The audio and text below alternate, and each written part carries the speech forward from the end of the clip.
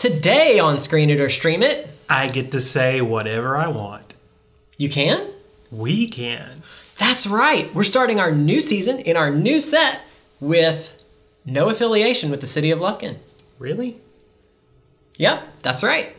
So I can say... Yeah, you can say that. And... Well, let's not get carried away. And so...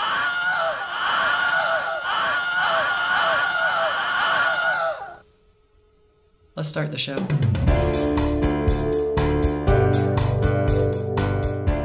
All right, so our new set's going to be a work in progress for a while, but it's going to be fun because it's all ours, and I love it. We got our sign, though, so we're good. All right. So Halloween is fast approaching. Yes. A little too fast. Yes. It's kind of weird.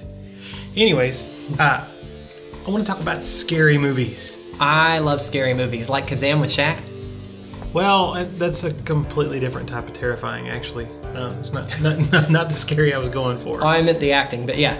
Yeah, me too. I wanted to talk about some scary movies I've seen recently, some I've seen not so recently, and I would really like to talk about movies that maybe most people haven't seen, haven't come across, and give some recommendations for things to watch on Halloween. I have myself been indulging in some scary flicks that I've been able to find, and I will join you in this. Woot. What you got? So the first one I want to talk about is Vast of Night, which is actually, it's The Vast of Night. It's actually an Amazon original, so you have to have Amazon I have not to see seen it. it. Yeah. And it is a sci-fi movie more than it is really a horror movie, but it is the first movie in a very, very, very long time that I've seen that actually made the hairs on my arms stand up. It gave me chills at certain points. It is science fiction by nature, but it's also extremely creepy in its own right. The only problem I can see with the movie is the movie feels very cinematic to me. It feels like an 80s. If you're a fan of Close Encounters of the Third Kind or any of those old 80s sci-fi, back when we used to do things like character development and story and acting and all those things that we don't get anymore.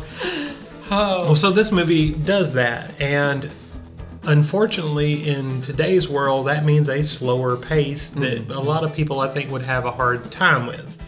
So if you're not going to have the patience to sit and watch and wait for the characters to develop, then maybe not be for you.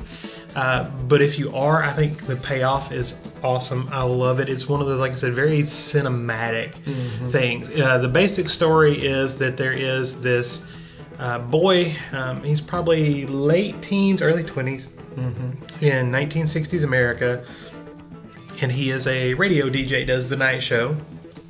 And also follows a young girl who's supposed to be 16, and of course, being a movie, I think she's actually 22 or 23. But she's supposed to be 16 or 17, and she is the switchboard operator for the old telephone system. She actually unplugs and plugs the wires in. And it follows them around town as they kind of do some things, and as they're heading to their job. And he works the late shift and does the night show, and she also works the late shift, so they walk to town together. And she begins picking up weird signals via the phone lines, and she begins to hear things and get emergency calls from people that are hanging up on her. And the radio station begins to also break up, and these weird signals begin coming through the radio or the airwaves over the radio. So she calls him, and he's very inquisitive by nature anyways, and so the two of them go out on this little adventure around town trying to figure out where is this coming from and what's happening. And you have no idea, and then as the story progresses, it becomes more involved, and you get more characters, and those characters may have had, I've heard this before, and let me tell you the story of it, and it just keeps getting creepier and creepier and creepier. And the funny part is, or the best part is, that it takes 30 minutes before they get to the actual radio station. It's him talking to people, interacting with everyone in town. And if you didn't know it was science fiction or what, it's not creepy at all. And then you get a little creep, and then the creep builds and builds and builds and builds, and it's just really good. And to me, it felt like good old-fashioned filmmaking. I love a good tease on something when they just start very slowly, like it's coming, and you get the anticipation. It makes it so much better. Well, even in this one, I mean, I don't think it takes you very long to figure out, well, oh, they're hitting at this. But you never know, like, they're hinting at this, but is it really this? Or is it this? Or are they gonna, is it gonna be one of those, aha, we made you think? Like, you just never know until it gets there. It had a couple of problems. I mean, it was a like straight to Amazon one, so you have to have Amazon Prime to watch it. Yeah. But other than that, I mean, it has like the pacing's a little slower. I actually enjoyed that. It's a good just sit down in an evening and watch movie. So slow like The Shape of Water, or slow like Master and Commander: The Far Side of the World? Well, no, it is not 4 hours long, so it can't be slow like Master Commander. But no, it's just, and again, to me, it wasn't even slow. Right. It was just character development. But as far as, hey, let's get the plot going, the plot doesn't really get going until you get to know the characters and like the characters, which again is good cinematography, it's good filmmaking. It's good storytelling. But we don't do that anymore. No. If there's one downside, I would say to this, there are some like CGI moments in it that are kind of subpar-y, but they are very few and far between.